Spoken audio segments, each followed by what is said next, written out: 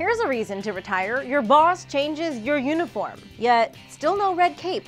Hey guys, I'm Leigh Scheps, and this is Buzz 60. Meet Gene Bryson, a Wyoming sheriff's deputy for 40 years. Now Bryson's parting ways with the sublet county department after he was literally forced to hang up his cowboy hat.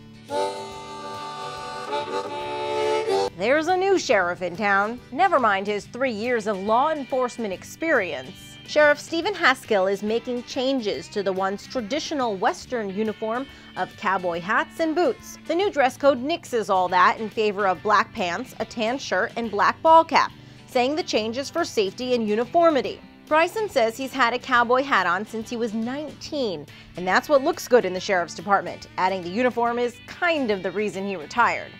Now that's one guy who knows how to stick to his guns. Buzz 60, now you know, pass it on.